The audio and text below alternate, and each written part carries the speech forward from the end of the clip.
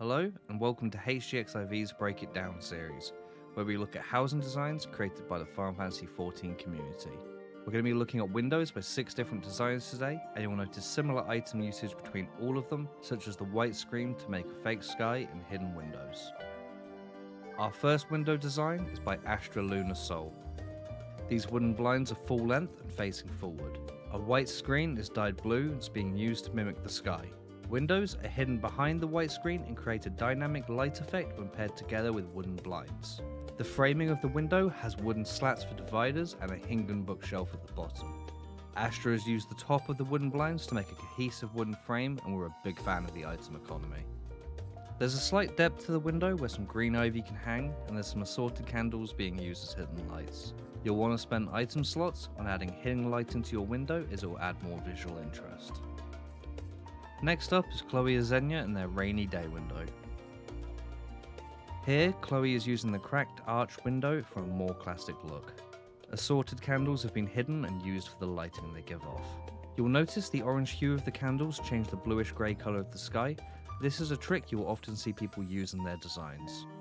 Lastly, the waterfall partition is being used to make the rain.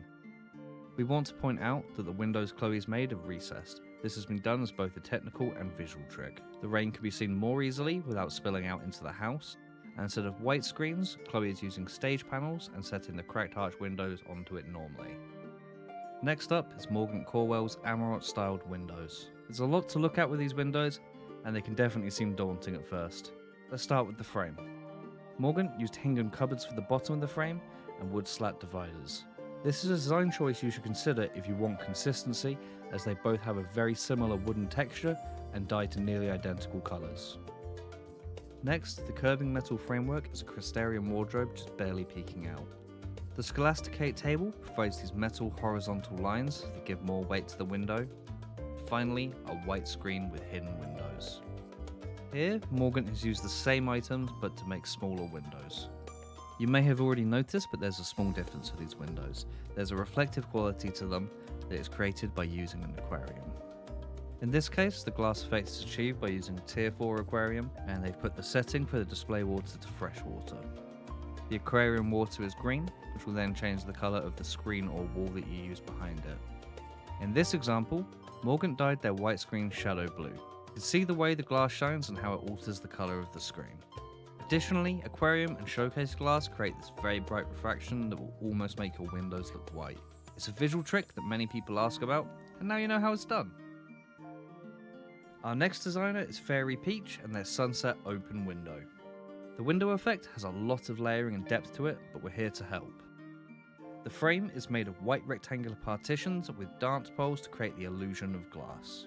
A Hingan wardrobe has a lot of texture when turned around, so only the back shows, and when dyed blue, it can look like the ocean. All along the horizon are hidden assorted candles creating a warm light, but the biggest standout is the setting sun, which is created by even more candles and a dead man's chest. The sparkle effects really help to sell the illusion of light reflecting off the water. The rocky coast is created using indoor oriental waterfalls, verdant partitions, and bamboo planters. It's a lot of work, but the window is a visual feast. We've been looking at a lot of bright windows with sunshine, but what about nighttime? Chaka has created a massive open window with a view of the night sky over the treetops. The night sky itself is stage panels dyed black. The framing of the windows is made with gal partitions, and the trees are staggered high and low to make a dynamic looking forest. The twinkling stars are made from stuffed carbuncles, while the lighting at the bottom are iron torches, turned around so most of the flame is hidden behind the stage panel. The fiery red torches are scattered all throughout the trees to enhance the colour. Hidden at the top are Hingan Chochin lanterns, which add additional lighting and depth despite not being seen easily. At the bottom of the window, Chaka used the tops of the indoor oriental waterfall for grass. The open window is the focus of the build, and it creates a beautiful and serene scene. Our last design is Nora Rappy's open skyline window. When we talked about lighting and how it can change the dynamics of a simple window, we feel this design really highlights the full potential. First off, we have dance poles as our glass divider. A guile partition is being used as a frame at the top with ivy hanging down. The open sky is a stage panel, and the building shown in the back are steel lockers, dyed different shades of grey and blue to mimic buildings covered in glass. To achieve this visual change in colour, many different lights are hidden and used to focus lighting in different areas. That bright dominating light you're seeing is an awful lot of Queen's Rest. By itself, the Queen's Rest gives a nice spotlight effect, and Nora's using over 50 of these in a concentrated spot. And no, I really didn't stutter. The Queen's Rest gives a realistic illusion of a bright sunny day, while the rest of the room is more neutral and dark so as not to take away from the window.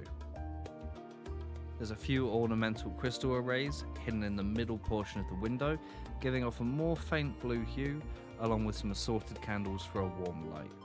Last but not least, there's two hidden indirect spotlights shining from above. They cast shadows on the hanging ivy that then show on the floor of the apartment. Nora Rappy has created an outstanding and realistic window effect, and we felt it was well warranted to go on a list to teach you the potential of how lighting can change a scene. We're not saying spend all your time in Boja, but maybe invest in a few Queen's Rest if you want some dynamic windows. We hope that this guide has given you some ideas on building your own windows.